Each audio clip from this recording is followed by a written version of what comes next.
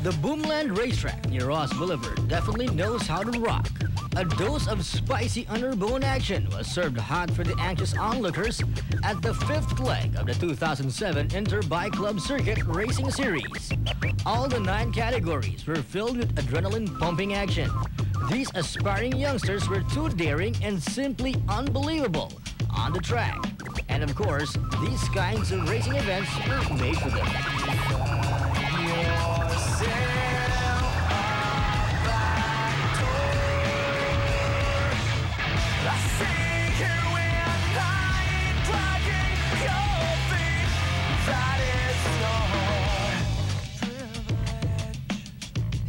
Ako si Tracy Soyanko, taga Pulilan, Bulacan, 18 years old. 5 months pa lang kami kumakarera. Sa boom na boom, buti, di rin madali sa akin karera na to. Di rin mahirap. Yun. 110, sinalihan ko nga pala, 110, 125, 130 to 150, open novice. Yun, buti na uppers. Yun, nilakasan ko sa arangkada. Yun. Papasalamat ako sa Petron, sa Sonic Boom, sa sumusuporta sa akin, Motobok, family ko. Yan.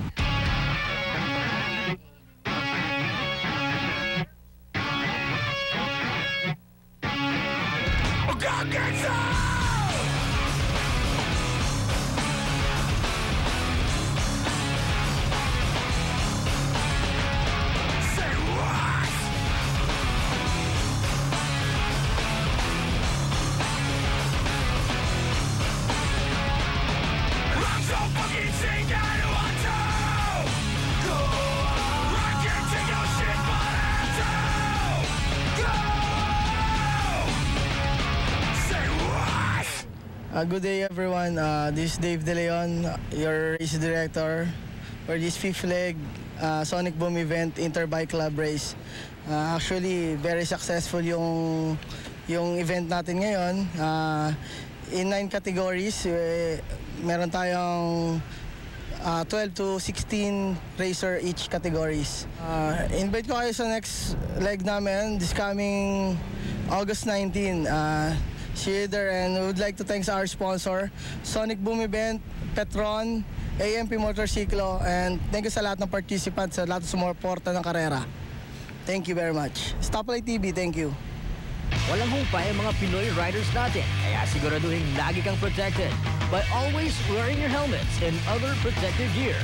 Isang paalala mula sa amin dito sa Stoplight TV.